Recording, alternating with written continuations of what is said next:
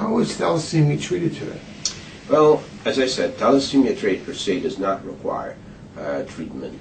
I'm talking about the actual disease. If patients have thalassemia minor, and here I have to digress for a second, because when we talk about thalassemia, we really have to be precise. There are two of them that are generally we talk about. One is the so-called beta thalassemia, which also known as Mediterranean anemia, because it affects people from all over the Mediterranean basin, i.e. North Africa, Italy, Greece, the Middle East. But that genotype also extends into population further east, meaning Pakistan, Bangladesh, India, and with some variation into Indochina, what was used to be Indochina, I guess. So that's thalassemia beta, and that's actually when two individuals who are traits marry and have children. Each pregnancy has a 25% risk of having a child with thalassemia major. That's actually a serious illness, and it's an illness that gone untreated, as in the old time, essentially made this individual die within the first 10 years of life. Nowadays, we treat them with transfusion, and with transfusion their life expectancy has grown substantially. The problem that occurs with transfusion is the fact that with the blood we also give excess iron, and that iron over time builds up in the body, and it becomes a significant poisons the endocrine system, the liver, and more importantly the heart. Is there a way of getting that iron out of the body? Yes, as a matter of fact, for a long time we only had one drug, which was called Desferol, needed to be given under the skin essentially every day in order to prevent this problem. Just recently, a second drug that is an oral drugs that gets rid of the iron in the body has just been approved here in the United States, and most, if not all, of our transfusion patients are now on it, and at least the initial impression that we have has been out for about a year in an approved fashion, is that it's very effective, and patients seem to tolerate and take it very well. What do you expect the life expectancy with that kind of a diagnosis?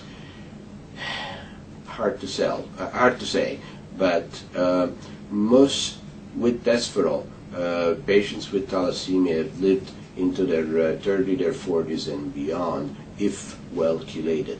It is our expectation that with XJADE, actually, that will go even further. The other thing that should be noted about thalassemia is that thalassemia is not only treatable, but it's potentially curable, because bone marrow transplant has been proven and is an established way to essentially cure people with thalassemia. What percentage of kids with thalassemia, the true disease, end up with bone marrow transplants? Well, until recently, the vast majority of patients who could be transplanted were patients who actually had a sibling, that is, a brother or a sister, who was a perfect match or an acceptable match for bone marrow transplant. The people expert in transplantation were not in favor of using what's called unrelated donors, that is, donors that were obtained from the general population through a registry, because of the risk benefits.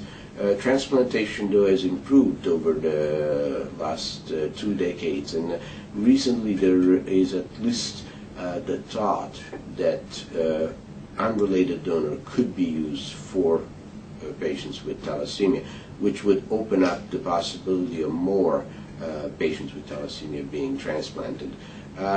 It's a little hard to tell you what exactly the statistics are, because it depends on the size of the family. Each time there is a sibling, there is a chance in 4 that that sibling is a full match for that particular patient. So it depends on the size of the family. So it's a disease that can be managed? It is a disease essentially that can be managed, and it's a disease that has a potential for cure. In addition, there is all kinds of studies that have been going on for a while that are even thinking about the possibility of so-called gene therapy, where essentially a new gene would be given to the patient who has this genetic problem in the hope that that would treat it. I mean, I think that's still in the infancy, and I think we have a way to go in that area. But a patient with thalassemia who's well transfused and well chelated has at this point in our mind, a life expectancy that is very good and has the potential for cure through a bone marrow transplant if the circumstances are right. Thank you, Dr. Guarini.